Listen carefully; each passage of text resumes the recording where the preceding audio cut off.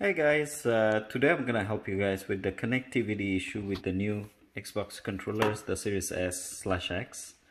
And this is the blue one, that's the black one. I put a silicone cover on it, which I bought from AliExpress. It was really cheap.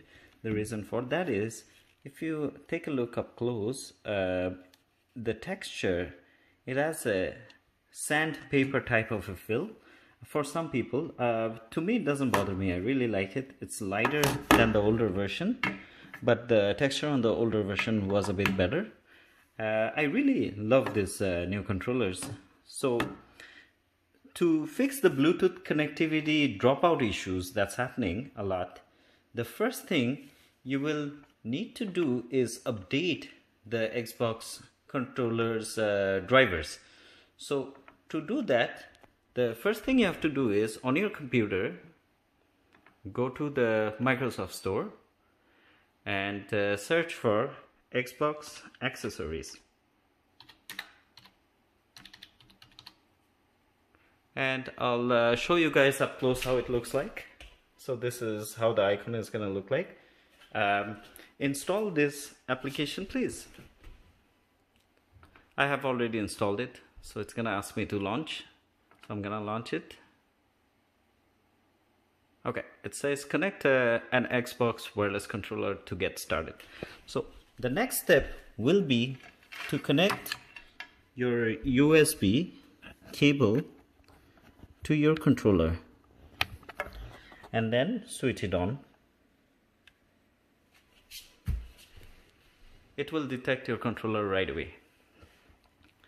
And since I have already updated my controller, the update option is not here. You guys gonna see it. If there is any update available, it will pop up. Click on it and allow it to update. Please do not disconnect your USB cable while the update completes. So once the update is completed, turn off the power, press and hold it.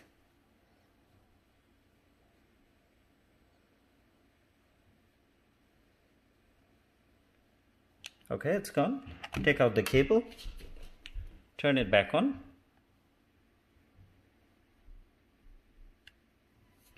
Alright, my one is connected because I already connected to the Bluetooth. So on your computer, if you go to the Bluetooth, and here if you're connecting the first time, you see this one, my one is already connected, so both of them are connected. It's already paired. Once it's on, it says connected. Once it's if it's off, it's just gonna say paired, but not gonna say connected. And the new controllers also show you the battery life as well.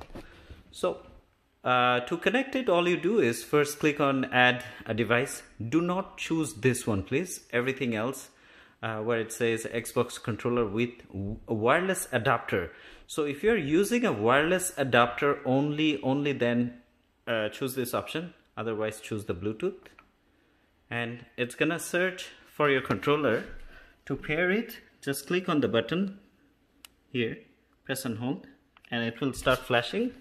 My one will not show up because I already connected, but you guys will see the Xbox controller in the list here.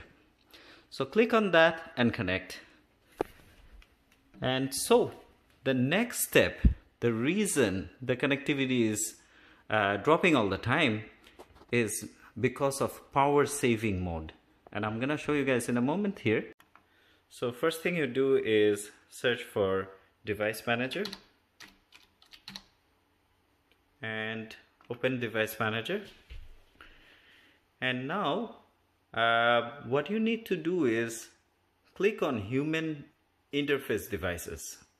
So I'm gonna show you here. The first two, Bluetooth LE X input, the first two, when it says LE, these are the new Xbox controllers. The one on the third, the Bluetooth X input without the LE, is the older version of the Xbox controller.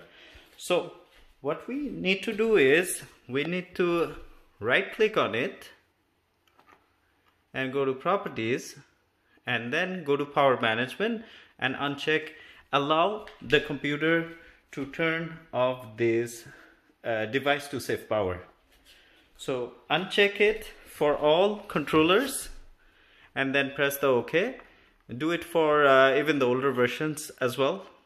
So go to properties, go to power management, uncheck the allow the computer to turn off this device to save power. And do this for all the controllers you have. Now,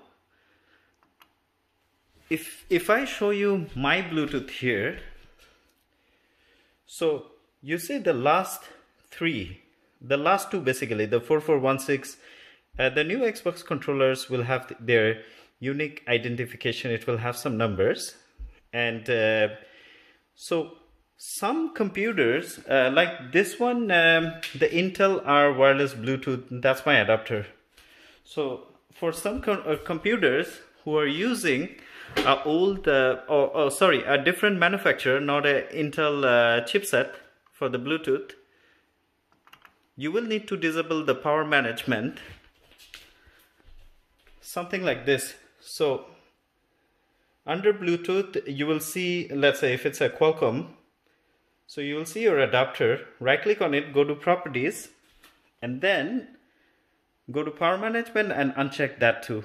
So some of your computers will need to do this as well, but people who have the Intel chipset, doesn't matter if it's a third-party manufacturer, if you just disable from the X input under human interface devices.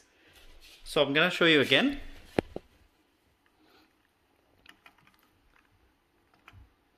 So go to device manager,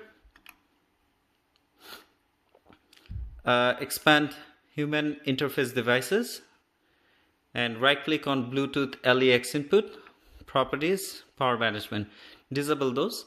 Now what I was talking about earlier is, if you see my Bluetooth, the Intel R wireless Bluetooth, we don't have the option to disable power management, or sorry, the power the power saving mode. We don't have the option to disable here, but some adapters will have that.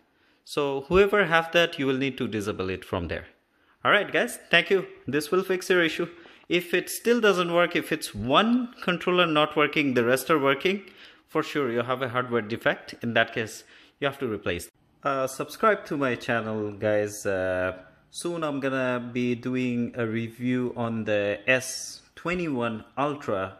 Unlike other reviewers who are using a small MacBook screen or a small laptop screen to do their camera reviews, I use a monitor, like a TV as a monitor.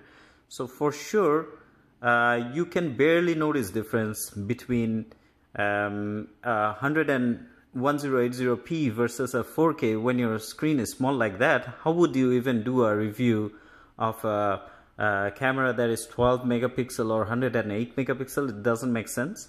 So that's why to see it live, if you see my other videos, I do it live. I zoom into the pictures to look into the details in real time on a large screen to find the details, to see how the details look. So do subscribe if you want to see a real review, not a review made on a tiny small laptop screen on the new S21 Ultra. It's coming soon. Thank you. Have a good day.